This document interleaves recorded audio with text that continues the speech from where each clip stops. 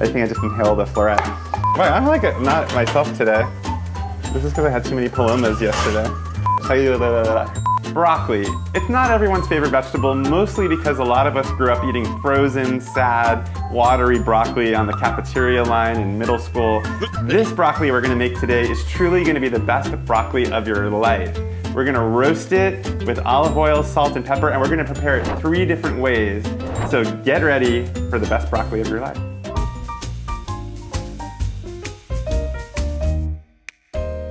So the first broccoli we're gonna make, this is the one that changed everything for me. I made this in 2008 and I posted it on my blog and called it the best broccoli of your life, and it went viral. It was the top broccoli result when you Googled broccoli recipe for about 10 years. That's impressive. It's why I'm so rich. Not really. The thing is, with these broccoli stems, these are very long stems and most people throw them away. I'm gonna try to conserve as much of the stem as I can because it's delicious and it's wasteful to not use it. So let's start by cutting off the really tough part. And then you have 2 choices here. You can do like a long piece of broccoli like that, which conserves the stem, or you can just throw the stem in like that. I think it's prettier to have florets like this. Don't get rid of the leaves. So the game we're basically playing is how much of this broccoli can we preserve without wasting it.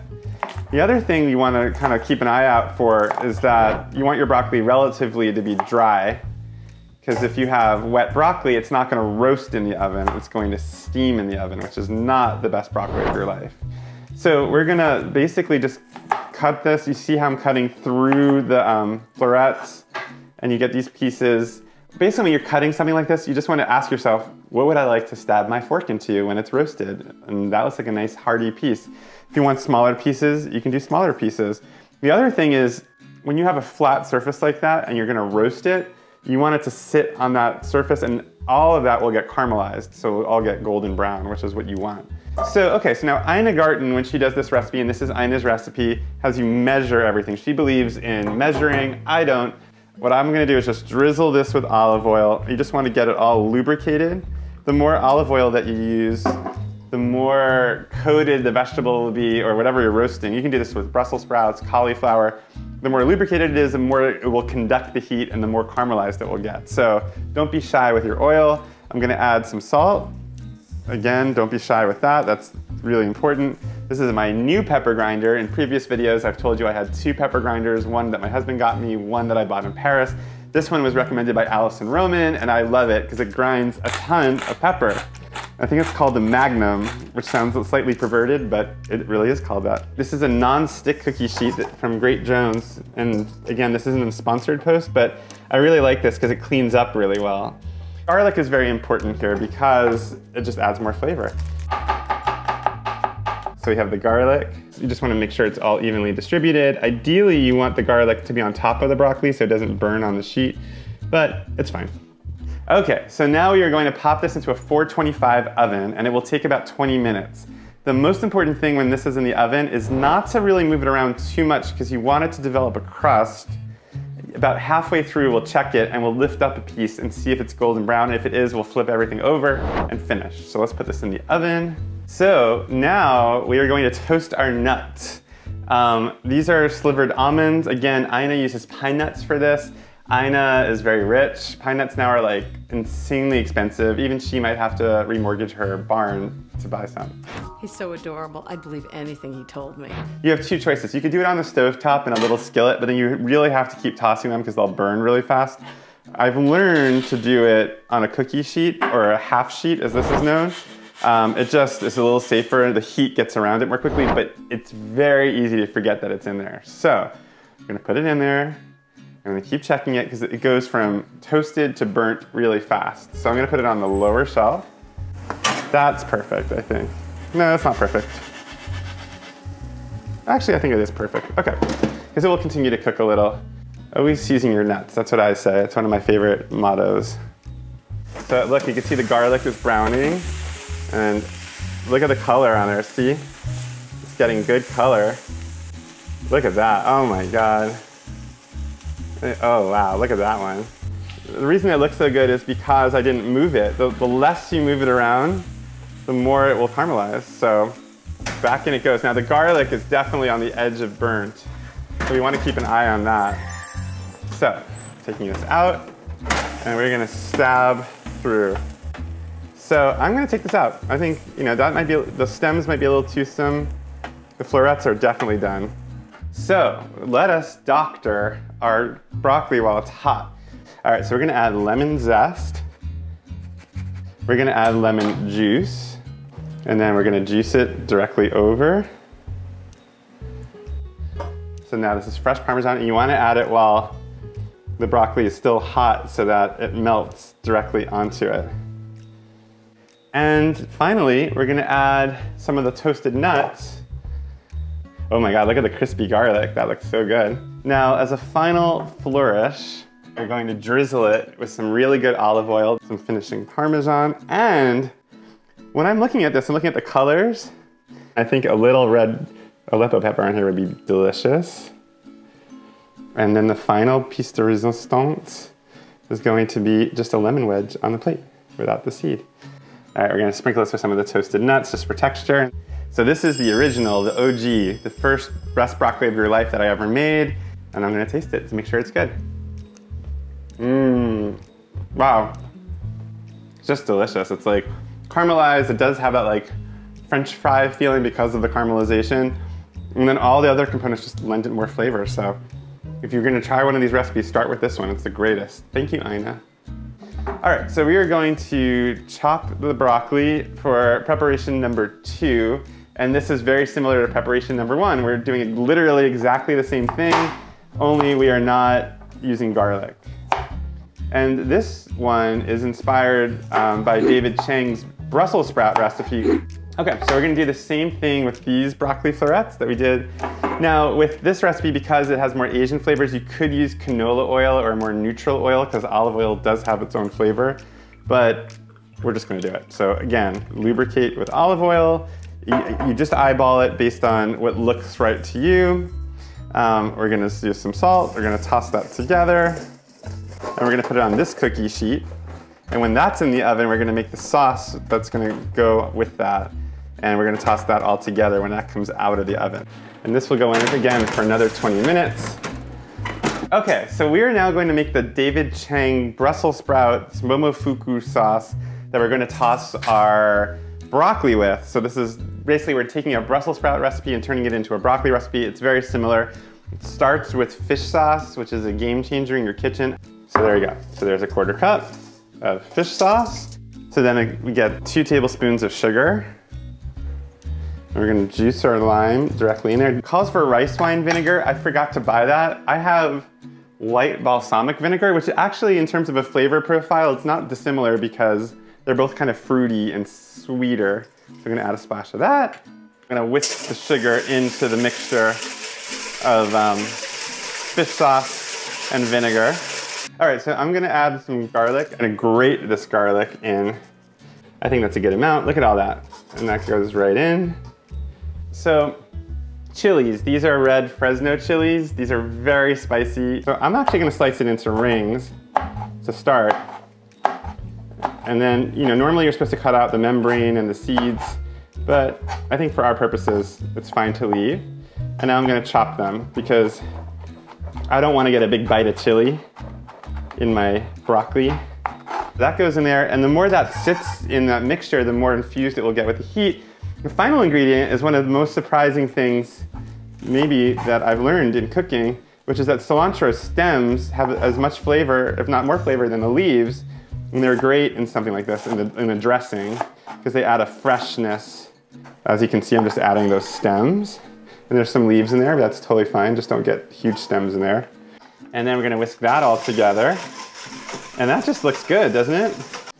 All right, so we're gonna do the famous knife test. But I can already tell this is basically done because we got the color. And we're getting some good steaming, not steaming, but smoking. Yeah, the knife went through. All right, so we're dumping all the broccoli directly into the fish sauce. Oh my God, that is gonna be good. Look at that. But we also wanna give it some more flair. We're going to put the lime around the plate, just for not decoration, but also so people can squeeze more lime onto it if they'd like. We have our cilantro, and with cilantro, you don't really need to chop it finely. You basically want to keep most of the leaves whole. So we're just gonna kind of wake it up a little by doing that. And then we're gonna sprinkle that all over. And also, I'm sorry, I'm gonna add some of the red chilies just to the side. I think as a nice garnish. And then sesame seeds. And sesame seeds, you know, it's kind of not, you don't need it, but I just like the way they look. And there you go, that's roasted broccoli number 2. You want a fork? I got it. All right, so I'm gonna taste this now. It already looks beautiful, but there's only one way to tell. And oh my God, this one looks perfect. So it's coated in the sauce. Mmm. Wow. Sweet, savory, salty, spicy. Fantastic. All right, so now we're going to try one I've never done before. This is a recipe from the New York Times by Yasmin Farr, and it's sort of a Greek recipe that called for broccolini, but I figured since we're doing broccoli with all our videos, we're gonna use regular broccoli. It also has onion, lemon slices, feta, and cherry tomatoes. So let's get started. And you know, this one's gonna be a little different because the cherry tomatoes are gonna give off their liquid. So we wanna avoid, again, the broccoli steaming. So we're gonna try to space everything apart so that the cherry tomatoes, instead of becoming juicy and like wet, we want them to caramelize too. I think that's the goal here. Okay, so there's the broccoli. That looks good. Next in there is gonna be a bowl of heirloom cherry tomatoes. I like heirloom cherry tomatoes because they're all different colors and sizes, but you can do this with regular cherry tomatoes too. So that's going in there. We're gonna do red onion wedges. And the final piece of the puzzle, which is fascinating to me, is a whole sliced lemon that is gonna go in with everything else. The whole lemon, can you believe it? I'm just taking the seeds out, obviously, because you don't want to have seeds in your, you know, Greek broccoli bake. All right, so we're gonna do some olive oil, once again, but we're gonna do even more this time because we have more in there. We're gonna do salt. And we're gonna do some of these cumin seeds, which will just add a little depth of flavor. That's a little too much. Okay, so we're gonna toss it all together once again. We want everything coated in the olive oil and the salt and the cumin. And again, we wanna spread it out so it doesn't steam. I'm putting this in a 425 degree oven, even though the recipe calls for 400. I'm a 425 girl, and I always have been. I enjoy that, that's just who I am. All right, so we're gonna pop that in the oven, and when it's about halfway through, we'll toss things, and I'll put the feta on top. That's my own spin on it, and we'll see how it goes. And we're gonna put it in the lower shelf just to get more heat on it. It's looking good, but, oh yeah, they got color, wow. All right, we do wanna flip it. You want the onion to get caramelized a little, so this is all gonna be a dangerous game. But at this point, I'm gonna add the feta. So we're gonna sprinkle big chunks of feta over all this. And to quote Ina, who keeps coming up on these shows, how bad could that be? And the answer is not bad at all. So ideally, this feta is gonna melt onto everything as things continue to burst. All right, so I'm gonna put that in the oven. Cool. All right, look at this. This is pretty much ready, I think. Look at that, that looks so good.